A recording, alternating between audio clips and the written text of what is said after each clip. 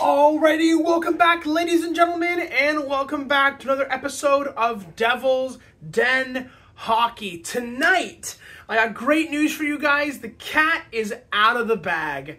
New Jersey defeats the Florida Panthers 4-1 in regulation, getting another 2 points, taking out the defending champions of the NHL and stopping their seventh game consecutive win streak. So let's get into this game.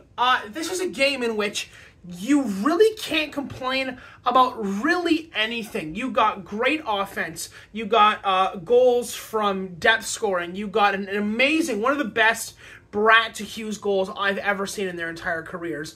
Palat gets it, enters the zone, spin-a-ram on his backhand saucer pass.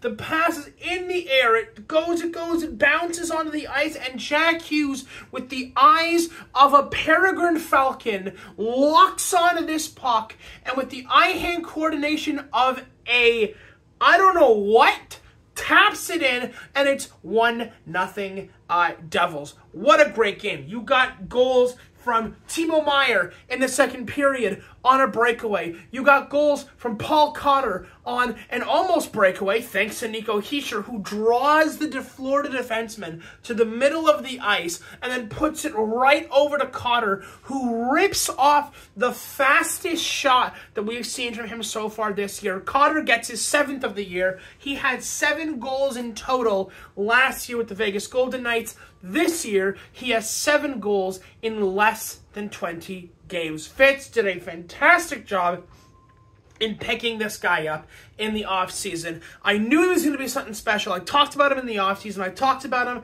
when we first got him. I said, this is the kind of guy that New Jersey really needs. A gritty, hard-working, bust-your-ass kind of guy. And Cotter has come up in spades for the Devils so far. Not only that, when we're talking about working hard, every single shift, gritty player, works his ass off constantly and is starting to get rewarded for it, it's guys like Dawson Mercer. Guys, I've told you before, and I'll say it again, we are 1,000,000% on the Dawson Mercer bandwagon. 100%. I understand, again, this guy's not as flashy as Brad. He's not as flashy as Hughes. But guess what? This guy works harder than almost any other guy on the team.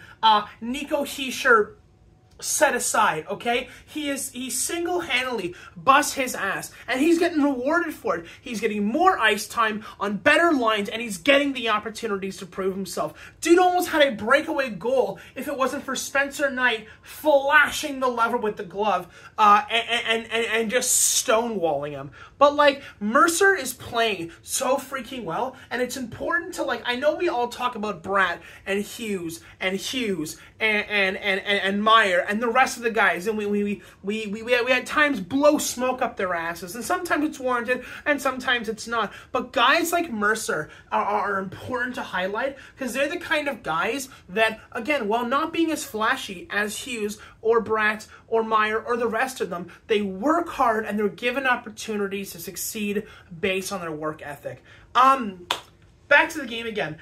Defense, I think, played great tonight. I think Luke Hughes had arguably one of his best games all year, if not one of his best games in his career, bar none. The guy played absolutely phenomenal, took away so many chances from Florida, and while the second period wasn't the greatest period of hockey I've ever seen, I think the defense actually helped take away a lot of chances that Florida would have had to get really crystal clear and great scoring opportunities that were shut down by guys like Luke Hughes, like guys like Kovacevic, who also had a massive impact during the game. But the guy who I think probably deserves the MVP tonight is easily Jacob Markstrom. He had his best game as a Devil tonight. Guy faced almost 35 shots on net, let in 1 goal, which arguably wasn't even his fault anyways.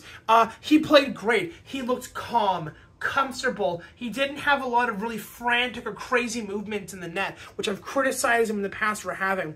The guy played great. He came up big when it was needed. There was a time where Florida had a 2-man advantage. I wasn't even nervous about Markstrom being the issue. I was worried about the defense being an issue. Markstrom played so freaking well tonight, and while he has games where he lets in a soft goal here or there, or he lets in like 5 to 7 goals in a single game, it's nights like tonight, nights like tonight, where it's important to give credit where credit is due, and Markstrom, the defense, and the depth offense all deserve the credit tonight because they played great. Here's my question. Where was this against San Jose? Like, actually, we do everything right tonight, but we couldn't do it against San Jose. Make that make sense. But it doesn't matter. We got 2 points against the defending Stanley Cup champions, and we put an end to their 7-game winning streak. That is a huge win. It's a statement win, and it's a kind of game that we need to look at that and go, okay, this is the building block. This is the block upon which I will build my franchise, okay? Everyone played great tonight. It's a really nice game where, like, there's not really a whole lot of criticism. The second period was a little iffy, where I think that after the first period, and Florida was like, oh shit, like, maybe New Jersey, can't just be kind of like screwed around with.